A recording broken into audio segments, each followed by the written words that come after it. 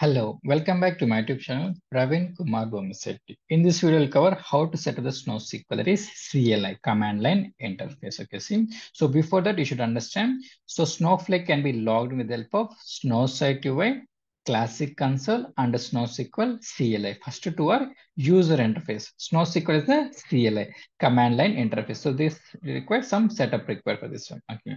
So syntax that what? So see Snowsql hyphen a account name hyphen u username. So see, if you want to log into Snowsql, so by using Snowsql hyphen a account name hyphen username. Okay, see, let us discuss. Okay, we'll do the installation so of CLI. Okay, 1 second, give me. Okay, this is the Snowsite UI, say user interface. Okay, for Snowsql download, now what happens? So see, search for Snowsql download. Okay, see Snowsql download, click on this value. Okay, see, okay, scroll down. So see if you're using Linux machine, okay, see Mac OS, Windows. So mostly use Windows. So see if you are using, okay, Windows, click on this NoSQL for Windows. Okay, it will be download. So it will be download will be there. Okay, once download complete, click on this value. So it's done. So once done, we can able to open the same thing. Okay, click for next. So nothing no need to do, simple click next, and install. Okay, up to the admin permission. So it's given what? Complete the Snowflake Snowsql setup wizard. Snowsql hyphen a account name hyphen u login name. Okay, login username. See how can you log in? See what happened. So it can be logged in. So see. So finish. Okay, search for CMD command prompt command. So what we should use? So what is syntax? Snowsql hyphen a, and we should get the account name. How to get the account name? Go to Snowflake. So click on this file. So see. So 1 second. So see in the Snowsite UI, click username.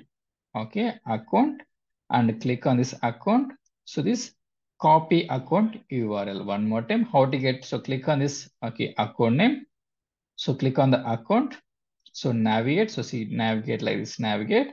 So see what I should copy the copy account URL. So control V. So control V. Now we don't want all things. So see from remove this value, and we don't want Snowflake computing. So we want to extract from here to here. So this is the account.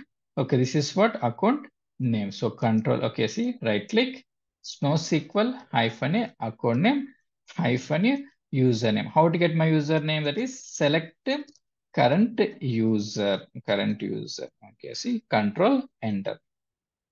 My username is dbt Praveen. So copy the same value. So right click. So space right click.